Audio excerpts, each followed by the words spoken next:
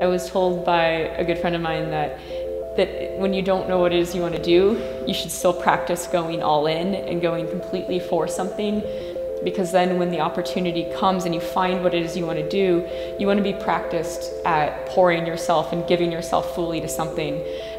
I don't believe we're born knowing how to dedicate ourselves to a person or to a pursuit. Hi, I'm Gretchen Andrew, and I'm an American artist living in London. Lucky right now that my studio here is located 3 miles from where I live, and I get up early in the morning. I run 3 miles through Victoria Park to Hackney Wick. This summer I'm on residency at this building called the White Building, which is operated by Space, and they've given me the opportunity for the summer to explore my work as it relates to technology, specifically using Google Glass to give additional process information to viewers about how and why my work's made. The moment of creation and sharing that with my audience is what is taking a very private moment, me in the studio, and allowing that to become public and allowing that sharing to be part of my practice and welcoming people into the studio without actually having to have them here. I'm keeping the sincerity of the moment and feeling very raw in what's being recorded. What becomes really obvious is that there is something in the process that I don't fully control. Like, it's me with the paintbrush, it's me with the pigment, but there's this element of what Lewis Hyde would refer to as the gift that is out of my control, and that if I just show up and do my job and hold my paintbrush and make my work, there's going to be something else working through me. And that becomes more obvious when I watch my work recorded.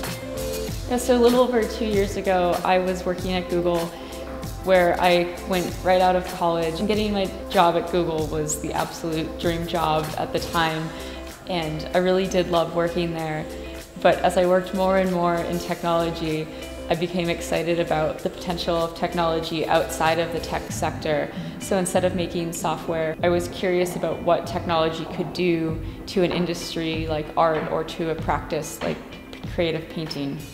So I left my job at Google, I saved a little money and moved into a 70 square foot art studio in Potrero Flats in San Francisco.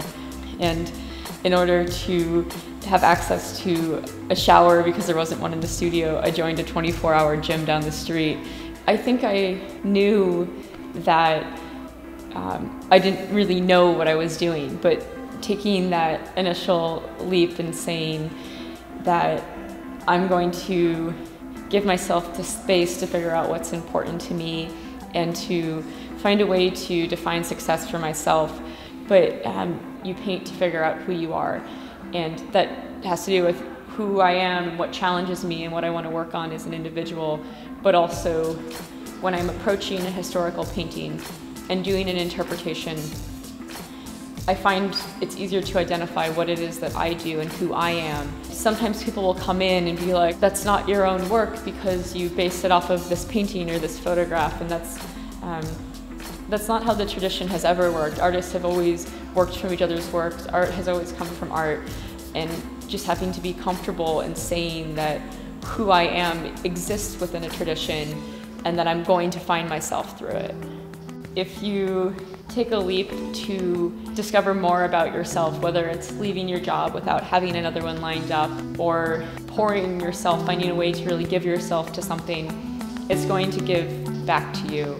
Even if the result ends up being very different than what you set out to do, by diving into it, you're going to end up with more of yourself, and that's going to be a gift that no matter what career or vocation you end up in is a rewarding experience.